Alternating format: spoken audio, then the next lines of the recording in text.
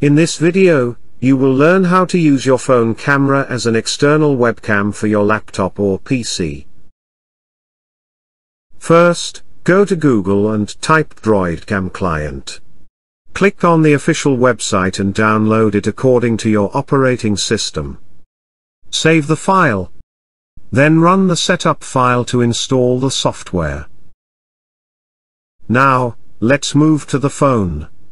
Open the Play Store and type DroidCam in the search box. Find the app and install it. Run the application. Next, let's go back to the computer. Before running the application, make sure your computer and phone are connected to the same Wi-Fi network. Now, double-click the app on your computer to open it. Find your mobile device and connect it. Congratulations!